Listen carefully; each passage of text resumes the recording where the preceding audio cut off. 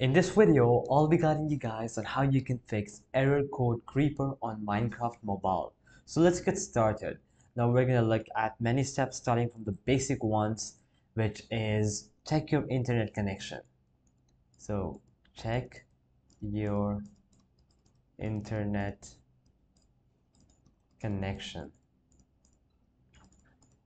Alright, so ensure you have a stable and reliable internet connection, because if not, then you'll surely have sign-in problems.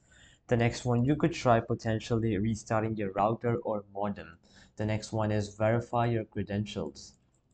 Verify credentials. So double check your Minecraft username and password for any typos or errors. Try logging into your Minecraft account on the official Mojang website to verify your credentials.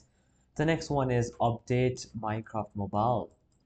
Update Minecraft Mobile. So make sure you have the latest version of Minecraft Mobile installed, because outdated versions may have compatibility issues.